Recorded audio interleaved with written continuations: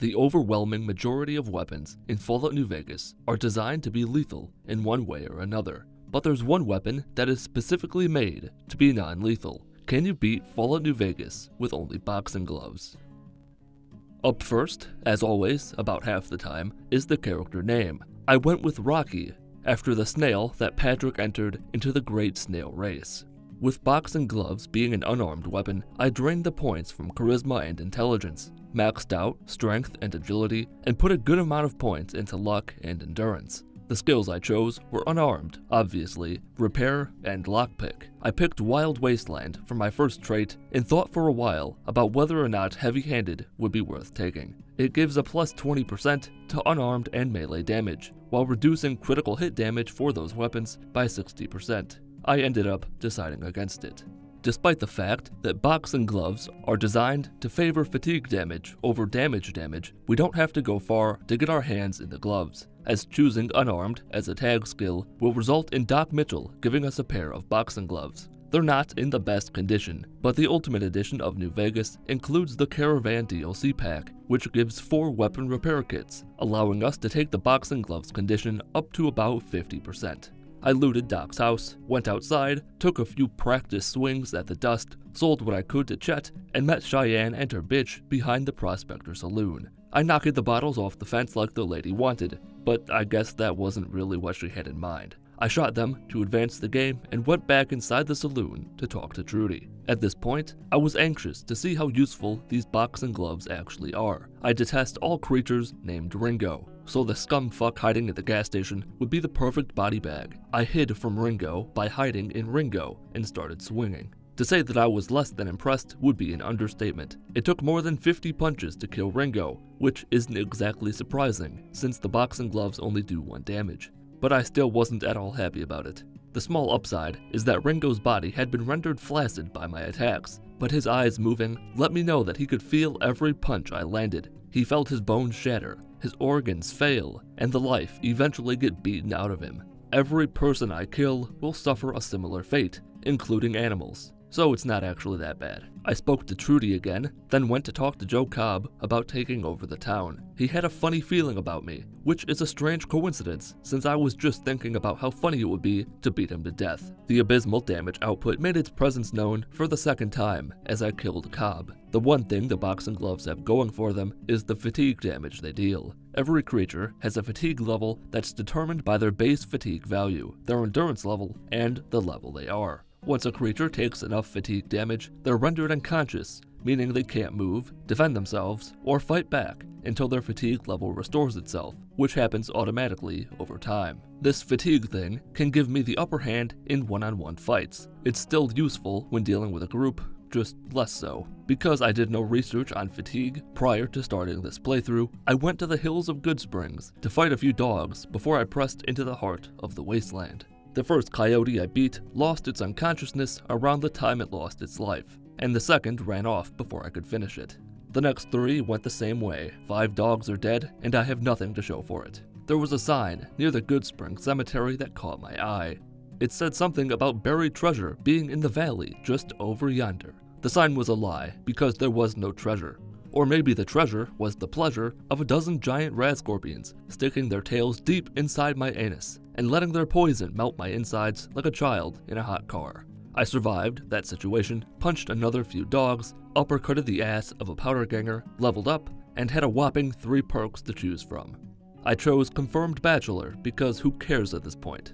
As I got closer to Prim, I found some trash on the ground and was determined to find the culprit. I'll tell you now that that was a massive failure. The Mojave litterbug is still at large as we speak. But it wasn't a total loss, as I got ambushed by a family of geckos and found out that I can, in fact, knock out animals. I took the long way around Prim, discovered some canyon wreckage and some signs with strange symbols on heaps of garbage, threw a teddy bear farther than anyone ever has before, and did significant damage to a convict on the road to Mojave Outpost. The convicts were weak, but the Jackal gang members, especially their disgusting leader, were tough. And by tough, I mean once I got them on the ground, they took a long time to die. A series of rights and lefts were all it took to end the mantises being held in lockup. Closer to Mojave Outpost, I faced my biggest challenge yet, rad scorpions. Instead of running, I stood my ground, readied my sock and boppers, and was more than willing to go down swinging.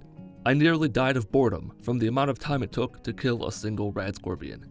If I had to kill the rest, I'd have broken out the Drano and let the party begin.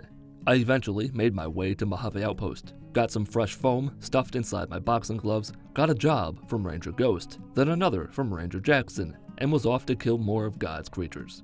The giant ants took far more damage from my attacks than I had expected them to, making it trivial to slaughter an entire family of insects. I returned to Ranger Jackson, who rewarded me for a job well done with trash that I can't use. With the NCR being all but dead to me, I put my eyes on the prize and marched towards Mitten to see what the profanity had been going on out there. A lot more ants died on the way out there. And when I say a lot of ants, I mean a lot of ants. I wouldn't have said a lot of ants if I didn't mean a lot of ants. At Nipton Road Pit Stop, I became intimately familiar with something that would annoy me to no end throughout this run: melee attacks. Specifically, people wielding melee weapons and blocking my attacks with them. I wish I could just kill whoever I want with no consequences without having to worry about them fighting back. This would be so much easier if people just killed themselves as soon as they saw me, like people in real life want to do after they see my face. I was inches away from Nipton, ready to see what went wrong, but once again, my overwhelming desire to beat Oliver Swanwick to death got the better of me. I'd like to tell you that I killed him then and there just outside of Nipton, but that would be a lie. I chased him for miles, across the Mojave, through deserts, until I finally caught up to him and got the least satisfying kill of all time. It looked like he tripped on a rock and died rather than being beaten to death. His soul may be free from my wrath, but we can still have some fun with his body before it goes cold. I stripped him naked, nice, and carried him back into the dry desert as an offering to the scorpions. They did not accept. In fact, I think they found it quite offensive. I used their anger to my advantage by luring an army of rad scorpions back to Nipton to wipe out the Legion. That was a lie. I tried to lure one rad scorpion back to Nipton, but it lost interest before I got anywhere near the town. I was determined to rough him up though. I wasn't going to leave Nipton without Wolf Boy's hat. The Legionaries are formidable as fuck in one-on-one scenarios. In a 5-on-1 scenario, where the one would be better off with Hulk hands than boxing gloves, they're just about the worst thing ever. Vulpes in particular was troublesome to kill. I don't know how many times I punched him. I lost count when the numbers started getting big. I'm talking well into double-digit territory here. It didn't help that half the time I couldn't even hit him because one of the Legion recruits would get in my way. After a while, I escaped with my life, returned to Ranger Ghost to let him know about the unspeakable horrors that transpired in Nipton, fast-traveled back to Nipton where the Legion had gotten smart and hightailed it out of there, and was off to Novak. I took a different route to Novak than I normally do, because I had an opportunity to partially fulfill a childhood dream of becoming a train. I followed the train tracks for a good while until I found Prim Pass. I knew a blind Deathclaw lurked nearby, and I was anxious to face my toughest foe yet. I feel confident in saying that I was seconds away from certain victory when the game froze and then crashed. I got fucked up real bad in round 2. The Deathclaw hit me so hard my gloves fell off, which is why today's Mitten Squad boxing pro tip is to dunk your hands in glue before you put on your gloves to ensure a snug fit. I wasn't going to let there be a round 3, because as far as I'm concerned, it's a draw. The Deathclaw scared me shitless when it appeared outside a cabin I'd broken into. I killed a group of Viper gunslingers and finally arrived at Novak. I tried to learn a new move from Captain Cripple, but he wasn't interested in sharing. Got a job from Boone and tried to get Jeannie to follow me out to the dinosaur. But for some reason, even after reading the bill of sale, I didn't have the option to ask her to follow me. So I did the next best thing, and got NCR's least favorite cripple to follow me outside to die. Boone was less than thrilled with my idea, so I gave him the honorable death he'd always wanted. Being knocked unconscious, then beaten to death in a dinosaur's mouth by an idiot wearing boxing gloves. My next stop was the Strip. Legion assassins tried to assassinate me, which led to me resurrecting my Rad Scorpion plan from earlier by luring the Legion to Helios 1, where they could fight the NCR. Unfortunately, Lieutenant Haggerty lost her life during this little scuffle. The good news is that Lieutenant Haggerty is, in many ways, like Edgar. Lieutenant Haggerty can be anyone. Whoever wears the armor and calls themselves Lieutenant Haggerty is Lieutenant Haggerty. More Vipers died, some fire ants died, some weird shit happened in the back of a truck, and I went inside Vault 11 for the first time maybe ever. The mantises inside did far more damage to me than I think they would. I knocked out a mouse, taunted a few more mantises with a possible dinner, and left the vault to find 188 Trading Post. The Strip can wait. I recruited Veronica and headed for Hidden Bunker to take care of the Brotherhood ahead of schedule. I passed by Snuffles because I'd probably end up choking him with his foot if I tried to help him. Inside the bunker, once again the small things proved to be troublesome as Veronica just stood in the doorway and did nothing. After I pushed her inside, she got us inside the bunker. I spoke to Power Armor Guy, bought some stim packs, and met the Overseer, Elder, same thing. I tried to kill McNamara, predictably failed, then reloaded a save and took a gander inside his pockets. Turns out he has a key card, and I snagged it. How he didn't feel my boxing gloves in his pockets is a mystery we're not meant to be able to comprehend. I figured that if I already got the key card from one guy, there was no reason to not get the other two and fuck the entire bunker into hell. Veronica didn't appreciate my efforts to exterminate everything and everyone she'd ever loved, so I left her down there too and blew up the bunker. I then returned to the train tracks, but only temporarily because I had a Boulder City to find. Lieutenant Monroe was similar to Lieutenant Haggerty in that they were both lieutenants. I bopped him one, then stood there taking dozens of shots from him. Watching him fire shot after shot into my chest to no avail was the most adorable thing I'd seen in a long time. I gave him a right and then a left, and he went down. I don't know if it was my fist that knocked him out, or him smacking the side of his head on a table. Either way, I took advantage of an unconscious military officer and beat him to death. I made it look like an accident by making him sit in the chair completely normally. The troopers inside were unhappy. I thought with the Great Khans being renowned for their toughness, they'd do well against the NCR. They did not. I tried to talk to Jessup, who was distracted by an NCR soldier who interrupted us rather rudely. I aided them outside by knocking out a few of the troopers, then beating them to death. Jessup gave me Benny's lighter. I got my first somewhat useful perk, and this time, for realsies, I was going to the strip. I got distracted by a hole in the ground, ventured inside a sewer, knocked out a few feral ghouls, then a rat, emerged through some sort of a pipe, and arrived at the gun runners. The sexy robot inside didn't have any stim packs, so I bought some from Mick and or Ralph, spent longer than I should have fighting some thugs, scared off some little shit, replaced him with a beautiful trash can, and realized that I don't have enough caps to enter the strip. I sold an assortment of stuff and got inside the strip.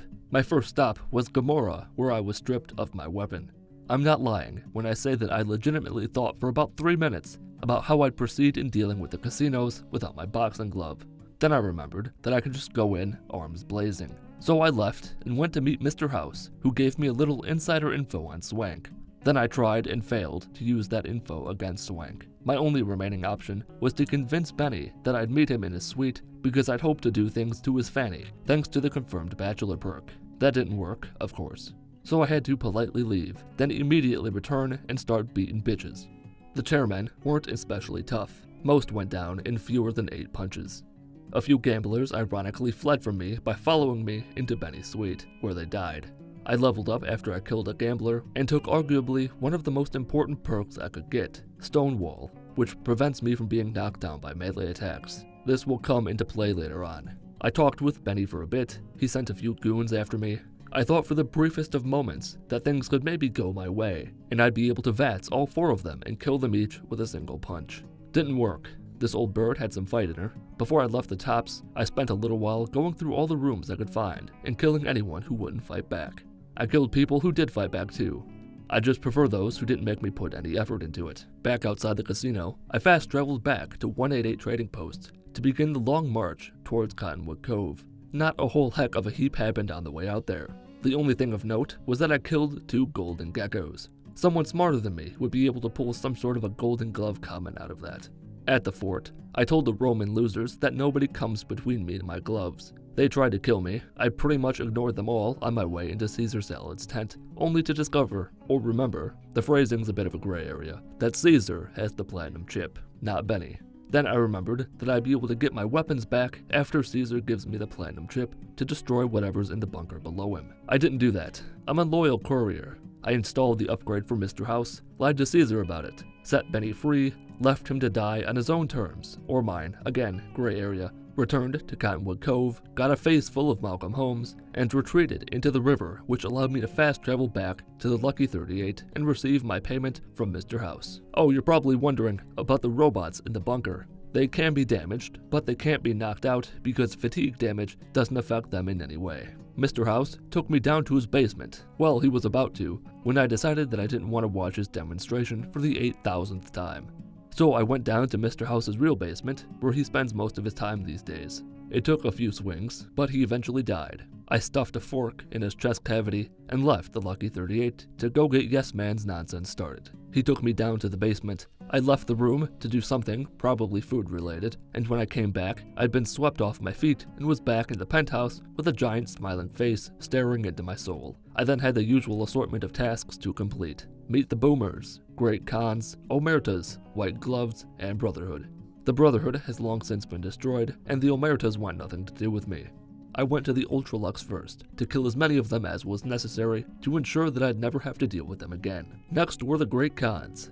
I took the road from Good Springs, rather than going north of the Strip and following the road south. Along the way, I fought a family of Cazadors, managed to knock one out and pummel it to death, then escaped the rest of the hive by seeking shelter in Bonnie Springs. Almost. The game crashed before I reached the town. Upon loading my most recent save, I spent longer than I should have, killing the big corners and mantises across the way from the entrance to Red Rock Canyon. I could have just ignored the Great Khans, but instead, I chose to do something different. Not only did I not kill them all, I went to work for them. My first task was simple enough: find Anders and report back to the Great Khans about his well-being. They thanked me for freeing him. I delivered a mildly suspicious package to Don Hostetler. There was another crash. I delivered the package again, and was sent to Vault 3 to deliver some happy drugs. I think I fucked up somewhere between arriving at the vault and beating Motor Runner to death. Before I left Red Rock, I'd been given some Great Khan's armor. I'm now thinking that I was supposed to wear that armor to get inside the vault peacefully. I think that because I didn't wear the armor and ended up killing most of the fiends inside the vault. And some were tough, especially those who used melee weapons, which were, like, a lot of them. When I approached Motor Runner, neither him nor his dogs seemed happy to see me. He died. I failed the quest, went back to the Crimson Caravan to kill Alice McLafferty, killed a few Brahmin, and arrived at Nellis to meet the Boomers. I opted for the simple solution to the Boomers' problem, where I just kill Pearl and then run as far away as I possibly can. And good news, I found more train tracks.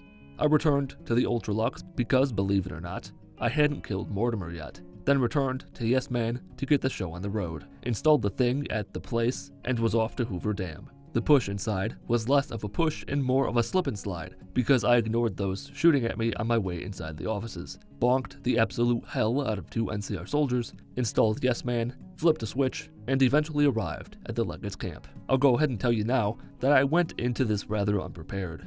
I actually didn't prepare at all. The Praetorian guards are tough, deal a lot of damage with their ballistic fists, and without the speech check to fight the Legate 1v1, quick scopes only, there are a lot of guards to contend with as well. I fucked up again, big time. It quickly became abundantly clear that I had no hope of beating the Legate.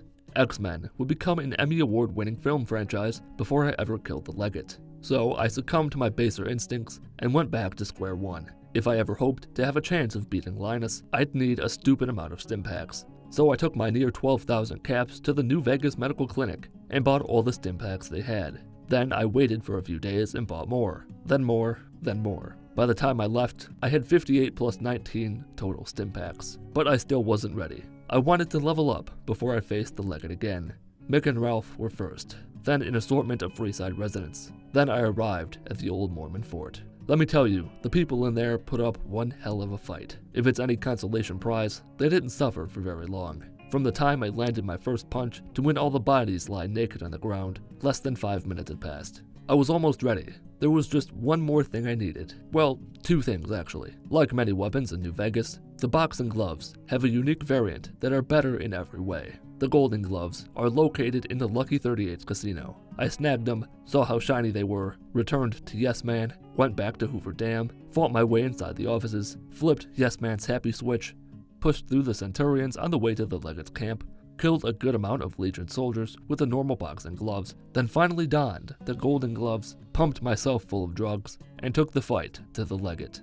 Even with the golden gloves, an asshole full of drugs, strength at 10, unarmed at 100, and the piercing strike perk that makes unarmed weapons ignore 15 points of an enemy's damage threshold, this was by no means easy. The golden gloves do help a lot though. The improvements they provide over the standard boxing gloves are not just cosmetic. They're twice as likely to land a critical hit and do 40% more fatigue damage, which means knocking out Praetorians is much easier and they die much quicker. Still, there's a lot of them to deal with, in addition to the Legate. whose fatigue level is among the highest of any creature in the game. I decided to focus on the guards before I dealt with the legate, since they'd have to be killed anyway. After several minutes of glorious beatings, it came down to Rocky and the monster of the East.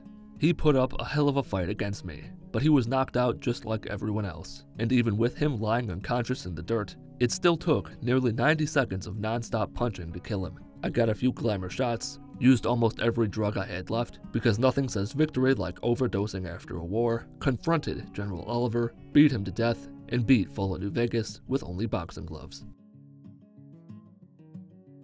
And that's going to do it for this video about whether or not you can beat Fallout New Vegas by only using boxing gloves. If you enjoyed the video or learned anything, leave a like. Leave a dislike if you did not enjoy the video or did not learn anything. Join the Mitten Squad Discord server through a link in the video description. Follow me on Twitter at Mitten Squad. My name is Paul of Mitten Squad. Have a wonderful day.